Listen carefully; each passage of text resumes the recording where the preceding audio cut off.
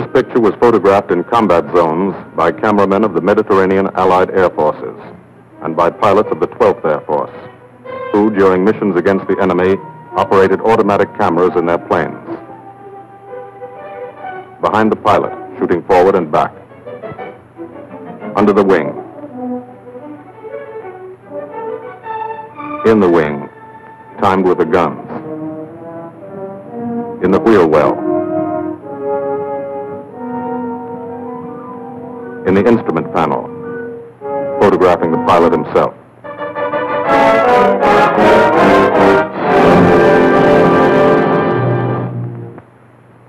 The commanding general of the United States Army Air Forces, General Carl Spaatz, has asked me to tell you something about this picture.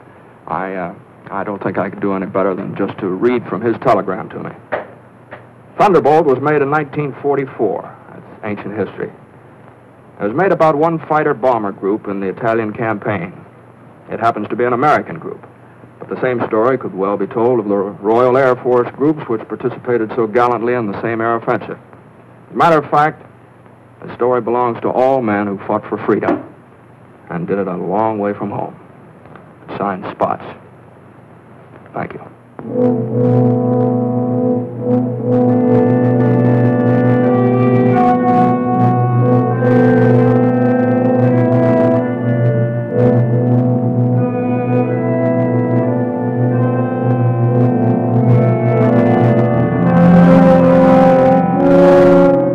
The Italian man in the street, or what's left of the street, this is the fulfillment of a promise.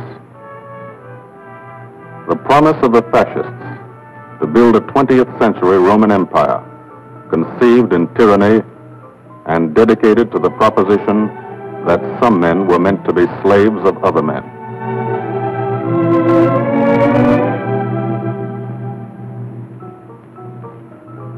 Special victims were the children. They saw things not meant for children's eyes.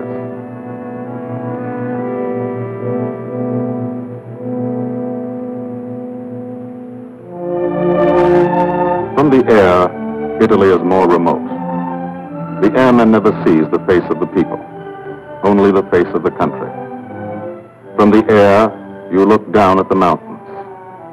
Look down and wonder how our men on the ground ever got through. Mountains and rivers. The Volturno, a lot of American blood in that one. Natural barriers made other campaigns tough too. Exhausted Hannibal's elephants, Caesar's legions. For the airmen, the ground war is remote. The only war you really understand is the air war. You can see a pattern to it.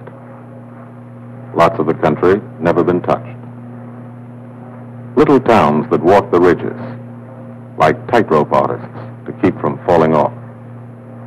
This one didn't matter. When something did matter, that was another story. This is how we changed the face of Italy from the air.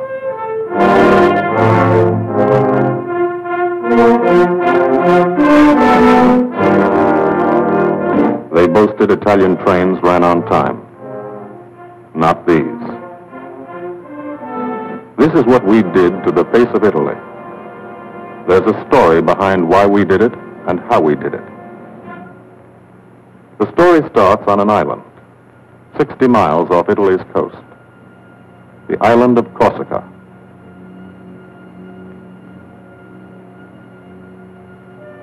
Corsica. Rugged. Primitive. Mountainous. Malarial. Here they still remember a local boy who put Corsica on the map 150 years ago. This island part of France was liberated by the French in September 43. But you can still find a few Germans left by the wayside where they fell, in the shadow of our aerodromes.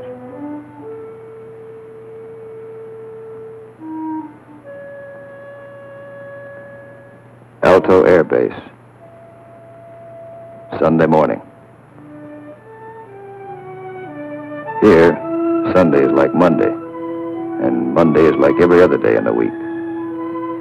A working day.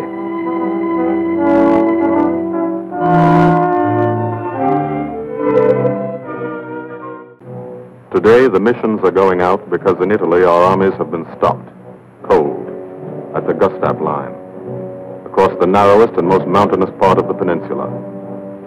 U.S. 5th Army, British 8th Army, stopped for 5 months. At Anzio, 100,000 men sweating it out. We couldn't move. Stalemate. March 15th, we bombed Cassino, our immediate objective. Good job of bombing. Didn't work. Our infantry didn't advance. It was the wrong use of air power. Wrong because we were not taking advantage of the airplane's greatest asset, its ability to get behind the enemy. That's what the air planners wanted to do, get behind him. Lieutenant General Ira C. Aker, commanding all the air in the Mediterranean, British, French, and American. Major General John K. Cannon, Uncle Joe, commanding the 12th Air Force. And Brigadier General Gordon P. Seville, 12th Tactical Air Command, the brass upstairs who run the air war. They said, let's not hit him here. Let's hit him here. Let's isolate the battlefield. Let's weaken the entire German front by depriving it of supplies, fuel, food, ammunition, reinforcements. They call the plan Operation Strangle. This is what we want to do with airplanes. How? A lot of railroads in Italy. This is the enemy. Keep the trains from getting through. A lot of rivers in Italy, and over 700 major bridges. We figured if a train came to one, and it wasn't there, it'd be kind of tough to get across. Medium bombers got many of the important ones, but bridges are long, narrow targets, difficult to hit and destroy. Took a lot of trips, bombs, planes, men. We started to use a special weapon. A fighter bomber, the P-47 Thunderbolt. One engine, one man, one bomb on each wing, extra fuel tanks for range. 6-5's crew chiefs taxi from the dispersal points to the end of the runway. Line up the squadron.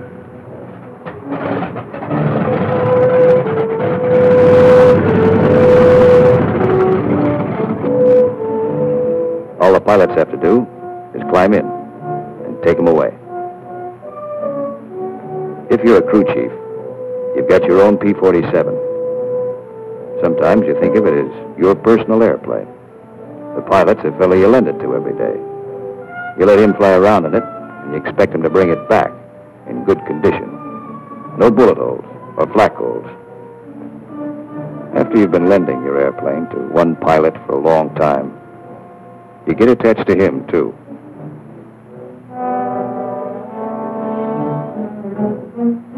If you're a pilot, no matter what your rank or how many hours you've had, what counts here is the combat flying you've done.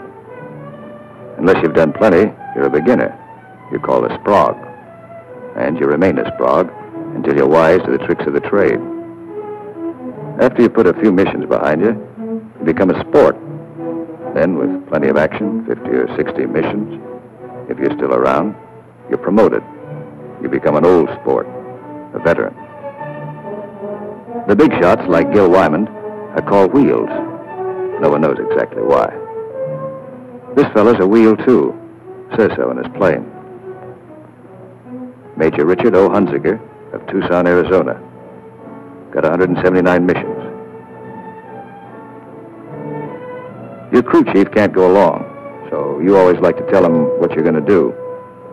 Got a triple threat mission today. Each section's going after a bridge. I'll come in on a course of about 40 degrees. Same old thing. Go out there and dodge around in the ack-ack. Dive bomb out of a left-hand turnabout and carry the bombs right on down. We're flying top cover on the other two sections while they bomb. And then we go in ourselves. Weather's supposed to be cavoo, so maybe we'll have a good show.